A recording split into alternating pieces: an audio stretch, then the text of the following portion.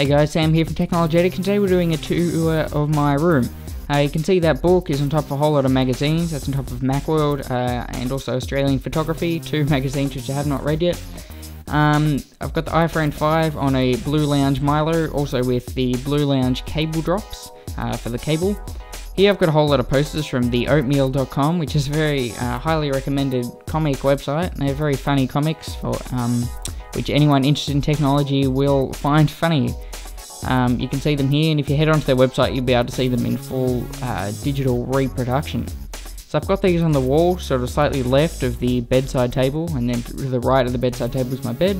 Here we've got Hilltop Hoods Drinking from the Sun, this Aussie hip hop band, so into that. Here we've got the Dark Knight Rises poster. This was before it came out, and here's an overall shot. You can see the cupboard, which is the Dark Knight Rises posters on. Here we've got this bookcase. At the top we've got a whole lot of boxes which I'm interested in. We go down, we see an Epson EB1751 projector, and then a whole lot of iPhone cases. Here we've got the Vika tabletops, which they're from IKEA, and I chuck some legs on the bottom of them. And so we move around and we see my three HP2311Fs. These are three LED monitors running as individual displays, although you can configure them to be one long display using the Catalyst Control Center software from AMD. And so you become one big iFindy display for games, etc. Behind each monitor you can see that colour. I'm actually using IKEA Dioder LED strips, which allows me to change the colour of them, and also a couple of effects that I can do with them. Here you've got the Ducky DK9008 Shine 2 mechanical keyboard. It's got cherry MX brown switches and a green backlight. Next to that's the Roccat Kone XTD, by which the colours can change on it. That's sitting on a Razer Vespula, which is a double-sided mouse pad from Razer with a gel.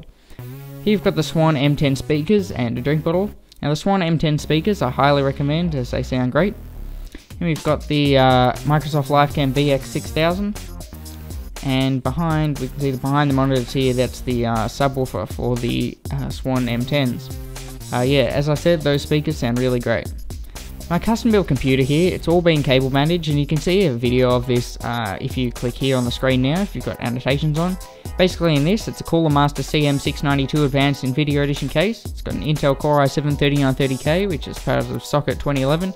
It's got a Gigabyte X79 UD3 motherboard. It's got an AMD 7950 graphics card, and it's got a Bitfenix Recon fan controller, which you can sort of see there. Finally, I've got an Xbox 360 Slim Edition, which comes in a 250GB variety, which is great. Up here, I've just got some random stuff that I'm interested in, all for easy access. A couple of Xbox 360 games here, Call of Duty's, Battlefield, and a couple of Blu-rays. I've got the Milo's Alto CD from Coldplay and Drinking from the Sun from Hilltop Hoods. Whole lot of random cleaning stuff and other random things which I don't know where to put. And finally, just a couple of things that I'm kind of as decorations for this room. Thanks for watching this video. Hopefully you found it interesting. If you liked it, please subscribe and please give us the thumbs up. Also check out the video on my computer, which is just here. Thanks.